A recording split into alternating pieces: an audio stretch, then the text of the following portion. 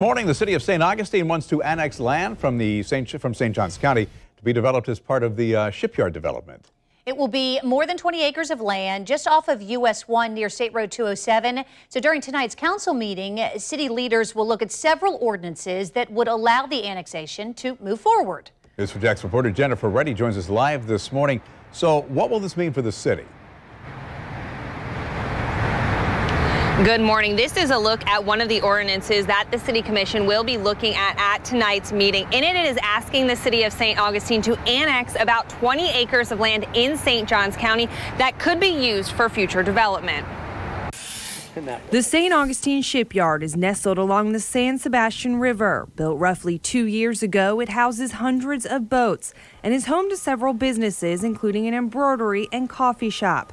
Next to it is more than 20 acres of land the property owner is asking be annexed into the city of St. Augustine from St. Johns County. Part of the land is behind this fence on Arapahoe Avenue, not far from a Target. This is in St. Johns County jurisdiction, but it's adjacent to the shipyards in the city of St. Augustine.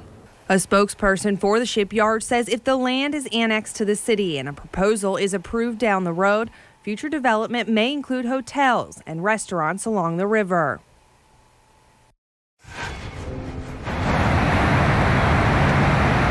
I had an opportunity to speak with a neighbor who lives across the street from the empty land.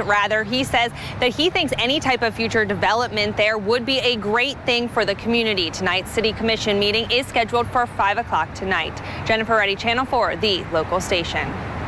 So how soon would we know if the city approves their request?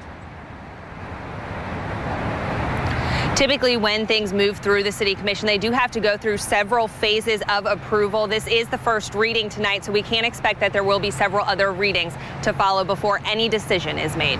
So we will follow the story. Jen Reddy, thank you.